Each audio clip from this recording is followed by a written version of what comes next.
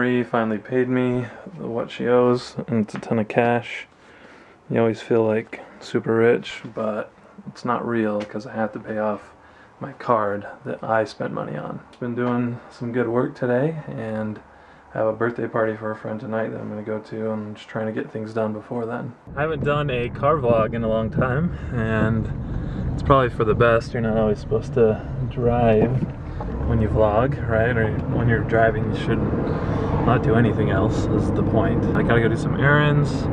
I'm feeling a little bit like sick, and I think it's because I went from having a lot of humidity to none. Utah doesn't have like any humidity, and so my throat and everything inside is a little bit scratchy and stuff, and so that's not good. But it might be allergies, it might be just the change in the weather. Anytime the weather changes, I have like a little bit of a head cold, so that's no fun. But there's always something, right? Party food is so healthy.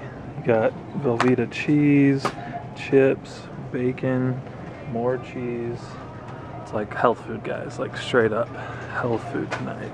Everybody liked the dip, ate like almost all of it.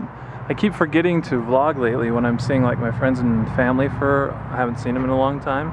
But anyways, there's Mike's place, and we had a fun party for his birthday. I'm just crashing every day at night.